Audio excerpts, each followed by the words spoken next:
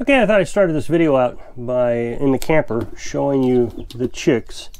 I don't even know how old they are anymore, but you can see they're getting quite big.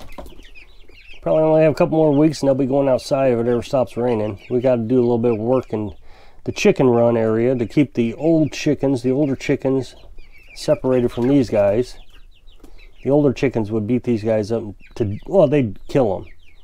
So we want to get that cleaned up, but it's so wet and muddy and everything that we want to make sure that it's dry so we don't slip and break our ankle. They're a little bit more skittish than any chickens we've had before. We've always raised our chickens inside the tiny house before, but now that we've got the camper, this was more convenient, worked out better. More room for them, but they don't get as much human interaction either. So now it's getting warm enough that we can leave the lid open. We have this netting. We got this that we cover up the hole with. It gives them some ventilation. And at nighttime I close it up. That way they can huddle up and keep warm. And I don't even have to run the heater anymore. It's staying warm enough for them. And when I come up at 6 o'clock, I mean, it's still kind of dark. And they're up wanting their food. So we'll put this back up. Let's see if I can. So now it's completely enclosed.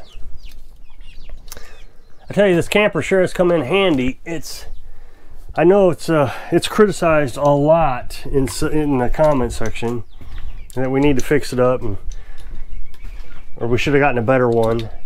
But we don't even use it for camping. It was for Carolyn's son, so he would have a place to stay last summer. And now, you know, we might get a visitor.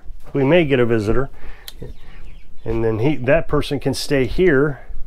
We got the air conditioner in the window. They'll have the air conditioner. And if he wants air conditioning at night, we could run the generator at night, no big deal.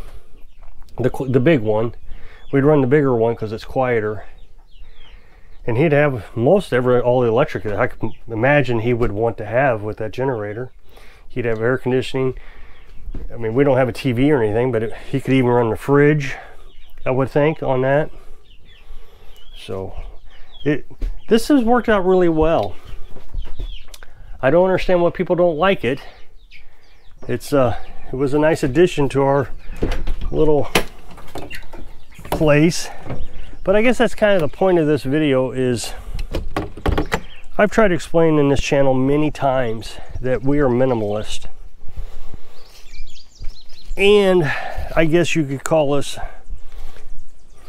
frugal. I don't even know if that's the right word. Carolyn and I don't like spending money. She has taught me so much since I met her about money. I always wanted to be rich, and I worked pretty hard to get there.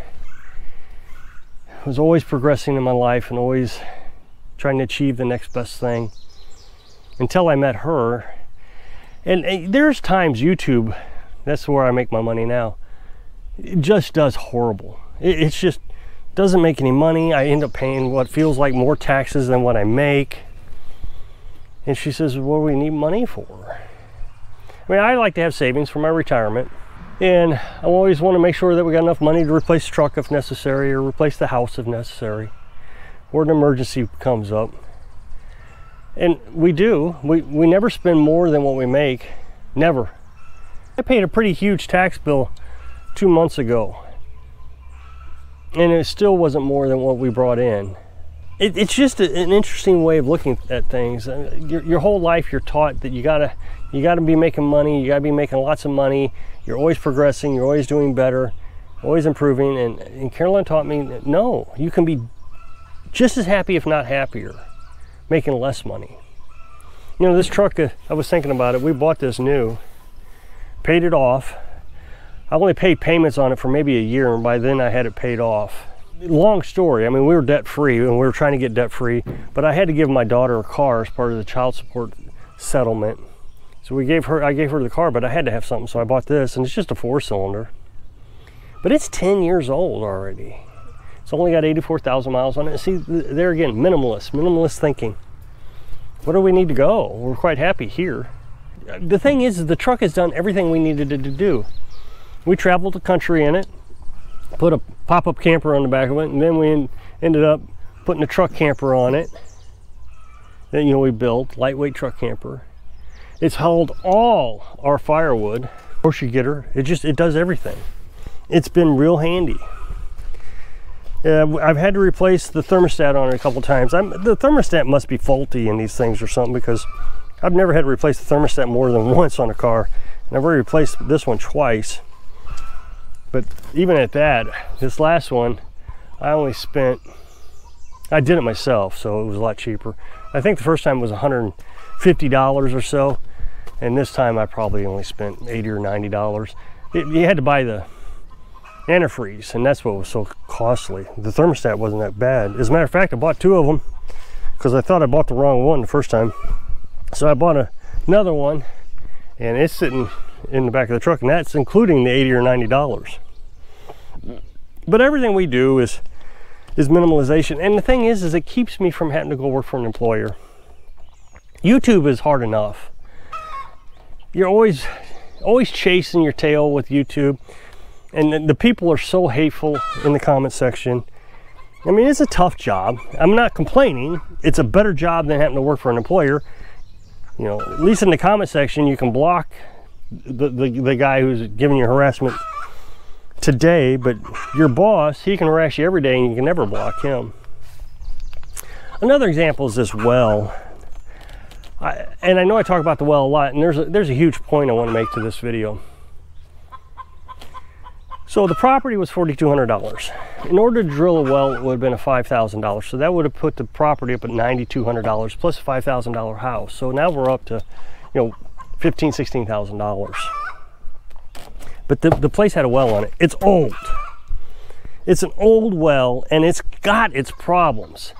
And I just got an email, I guess yesterday, talking about how I need to do something different with the well because this well is just causing you too much stress. No, this well isn't causing me stress. I mean, I'm disappointed in it sometimes and wish I could figure it out, but it is an old well. It does give us water, and it gives us unlimited water. We never ran out of water. Never. We've always had water. It might be discolored, and I'm really learning that that's all it is. It's not dirt, it's discolored. And I think I figured it out finally, so I can live with it. But you know, I've spent $500 on this. New concrete, the well packer, well pump. Obviously you gotta have a well pump. Actually bought 2 well pumps, and then everything else I've done has been free. I dug this ditch, you know, a piece of pipe that I needed, I found out laying in the woods. You know, it was here when we got here, and I just threw it out in the woods. So everything's been pretty free beyond the $500, and it's a good well. Do I really need to spend $5,000? So it's easier, and that's the key. To make life easier, I should dig a better well, a new well. Well, I'm not looking to make things easier. I mean, think about it. My life is crazy easy considering the last job I had. Last job I had was killing me. I know I would not be alive today if I had still been working there. I remember trying to unwind after I quit. We started traveling, and I was just wound up tight. I mean, the best example would be like a rubber band. You twist it up and it gets real tight, and then you let go and it kind of unwinds. But it wasn't just that quick unwinding. It was tough to unwind, and it took me a couple years to finally get to a point where I was just relaxed and stress-free. It was a terrible job, but I'm supposed to make my life easier here. Well, it's not going to be easy if I have to buy things. It's not easy at all. If I need to go buy a new camper, a new truck, or put in a new well, I got to go get a job. YouTube isn't going to cut it for me. So now I'm working for a boss again. That's hard.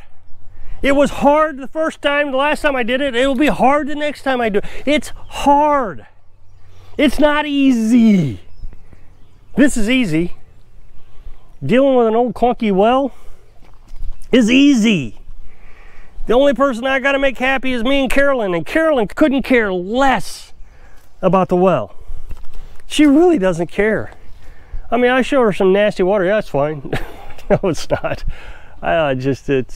She's just never dissatisfied. So I don't have to worry about her. So the only person I have to please with the well is me. It's easy. I don't need to go buy things to make it easier, because it wouldn't be easier because I'm, once again, having to work for an employer. And I try to stress this all the time, and it's obvious I don't get my point across. Just got a comment the other day, and I don't even think they realized what they were saying. Your diet would be too boring. I just couldn't do it. I don't know why you do it. My diet is a carnivorous diet. I eat eggs, meat, and cheese. Okay, you're right, it's boring. So I should immediately quit to have a better meal so I can gain 400 or 500 pounds, have all kinds of health issues, going to the doctor all the time, paying co-pays on your insurance, and always unhealthy, always sick, can't do anything. So that's an option. So what I got? Overweight, unhealthy. Of course, I'm blind in my right eye because doctors. So I am getting better with it, being on a meat diet. But no, we need to get rid of that so I can be blind. So yeah, you're right. I should immediately start enjoying my meals so I can go through the torture of everybody else's life. No, this is better. I'm happier here. The other day, I was explaining to you, and I'm not picking on this guy, although it probably sounds like I am. I don't mean to be picking on this guy, and I hope this guy doesn't take offense to this. So the other day, I was telling you that my well recovery rate is about 5 gallons a minute. If I were to run my well pump full blast, that's 13 gallons a minute, I would run out of water in the well in just a matter of minutes. It doesn't take long at all. So I throttle this down, and I kind of guess. I don't fill the bucket up and time myself anymore. I used to do that. You know, if it took a minute to fill a bucket of water, I figured, okay, there's 5 gallons a minute. But I just kind of guess. I kind of know where the knob's supposed to sit now, but not enough to say for sure. So what I do is I come out here, I fill the IBC tank for 10 minutes, then I shut the well off, let it fill back up for about 20 minutes, come back out here, do it again. Well, this guy comments and says, you know, you can buy a flow rate gauge, which I did know. I mean, I've seen them before. I've seen them on YouTube videos, them digging a well. And he says, I'm sure it's not necessary, just a thought. And so I said, you do realize that we don't spend money unless necessary. I literally made a video about being a minimalist yesterday. So, and I felt like, well, then after I reread it, I realized, man, that sounded a little cranky, but that's beside the point. I mean, I don't mean to be cranky. I'm just a cranky person, I guess. I sound cranky. So he replies back, and I'm glad he did, because it really helped me understand what's going on with my audience. He says, true, true. I view it as more of a, if needed. It's why I said it wasn't necessary. I was thinking it could help in the future with other projects, but honestly thinking about it, I'm not sure what for. I like to dream of making everything easier for off-grid, but work is work, I suppose. LOL. If you want it easy, stay on grid, is the takeaway, I guess. Well, first of all, don't guess. That's exactly what the takeaway is. The thing is, he said something there that still makes me wonder if he understands the full scope of what I'm saying. Stay on grid would be easier. For being in your home, turning on the water faucet, going to the bathroom, all these things would probably be easier. You know, I got to carry a bucket of water in so we can flush the toilet. That's not easy. It's more work. But being on grid, when, you know, life in the house would be easy. But life itself is not easier. It's 1,000 times harder when you're living on grid, because in order to pay for that grid, you have to have a job with an employer who loves to yell at you every day that you cannot block in the comment section. You have to go to work ready to be yelled at. And by the time you're quitting, you're so wound up, you know, you can feel that you are near death. That's not easy. That's a nightmare. This is easier. Worrying about my flow rate is not a big deal. I set the timer, I shut off the water in 10 minutes. It's just not complicated. And it gives me a video, which gives me money. So if you click this up next box, it'd take you to a video where I was showing you this drain was finally working. That's a French drain. So hope I can inspire you to make life easy. That does not include being on grid, so you can live your dreams. Thanks for watching.